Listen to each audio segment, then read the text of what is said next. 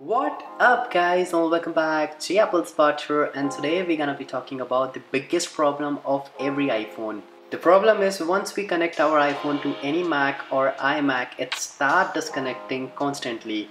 So today I'm gonna show you that how we can fix this problem. So let's begin with the video itself.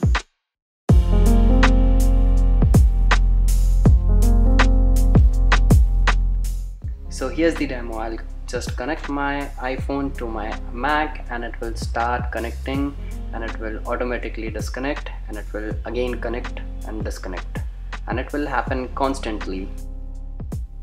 So the second step, you have to just click on the command and space bar. The spotlight will appear, then just open the activity monitor. Once the application is being opened, then you have to go to the view section and click all processes.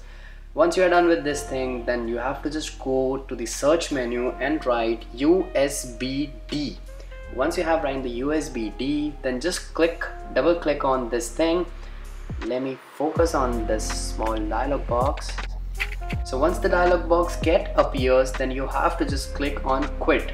So you'll get the three options over here: cancel, force quit and quit. You have to just click on force quit, and then you are good to go. Once all this process has been done, just click quit. Just quit the application and try to connect your phone.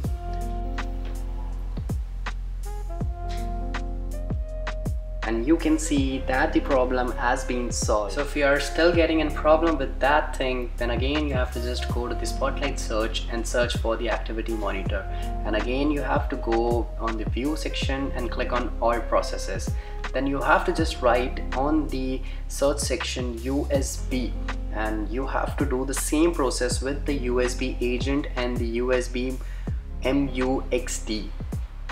So once you have done with all this quitting process, you will be able to connect your iPhone with your Mac without any tension. So that much for today. I hope you enjoyed this video. Make sure to hit that like button and that subscribe button. So please like and subscribe. Peace.